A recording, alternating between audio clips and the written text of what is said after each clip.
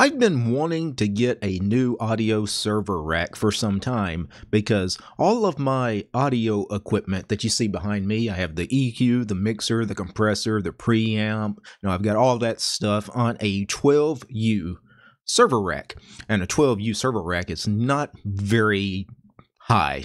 A matter of fact, a 12U rack is exactly the height to fit all of that equipment behind me.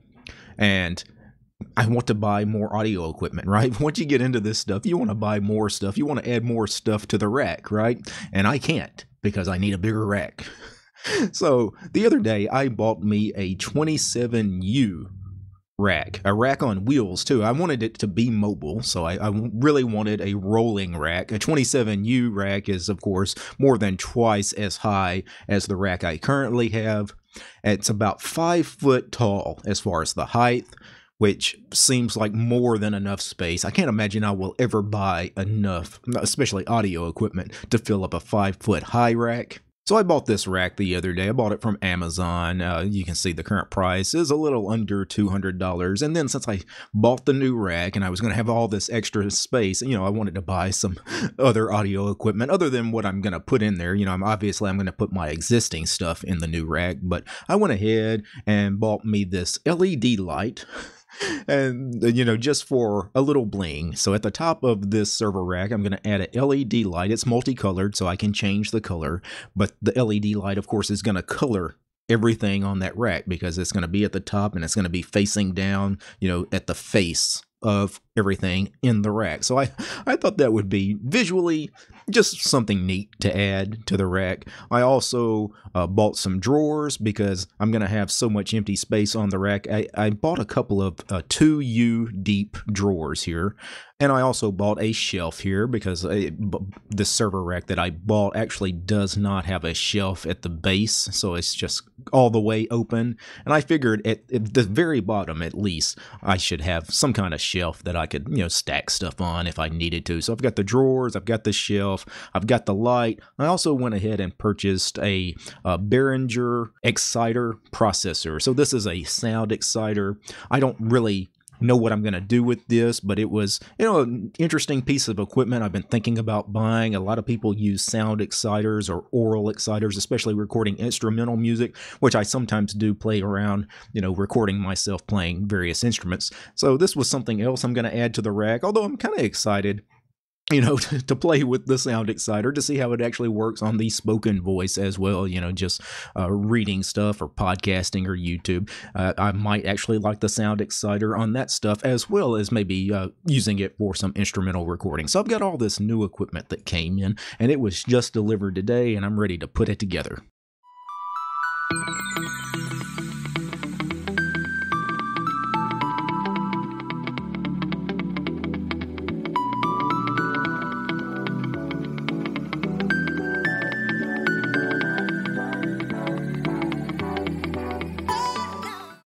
And it took me about 4 hours to build the new rack and then, of course, tear down the old rack and move all the equipment over to the new rack. Again, this is the Raising Electronics 27U server rack. And you guys probably noticed I have the light show going on that rack now. And that, of course, is the Pen Lcom multicolor LED light.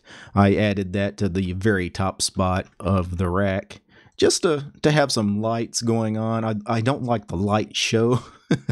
Probably what I'm going to do from here on out is I'm probably just going to pick a single color. It has either red, blue, or green for color choices. And I'm just going to pick one color and have it set as that color all the time. I don't want the laser show going on behind me. Also, I added the Behringer Sonic Exciter. So that Sonic Exciter, I absolutely have no idea how to use it yet.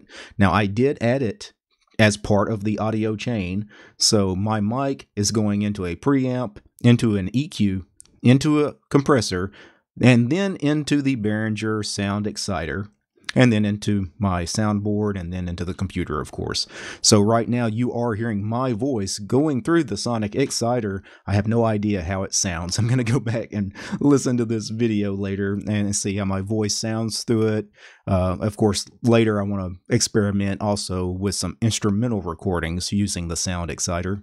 Overall, I'm really happy with the rack. The build quality is solid. For a $200 server rack, it is thick, solid steel. The coating on it is beautiful. It's like a black anodized coating. It looks like the finish is going to hold up long term. And I was really happy with the drawers that I had ordered. So I'd ordered these 2U drawers. I ordered 2 of them. And I really like having these drawers behind me. So they just open out, and I've got some cables and some other equipment. I've got a Scarlett 2i2 in the drawer and various other things, camera lenses and other things just equipment for doing the YouTube channel. Overall, I'm really happy I got the new rack. I needed more space for more equipment. When I originally got the old rack that I had been using, that 12U rack, I didn't know it at the time, but I was already maxed out on that 12U rack as soon as I bought it. I could not add anything else to that rack. So now I have more space, so now I can really start buying more audio equipment to play with.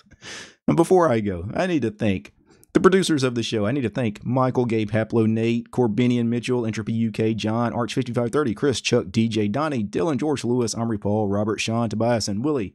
They are the producers of the show. They are my highest tiered patrons over on Patreon. I also want to thank each and every one of these ladies and gentlemen. These are all my supporters over on Patreon because this channel is sponsored by you guys, the community. If you'd like to help me out, you'll find DT over on Patreon. All right, guys. Peace.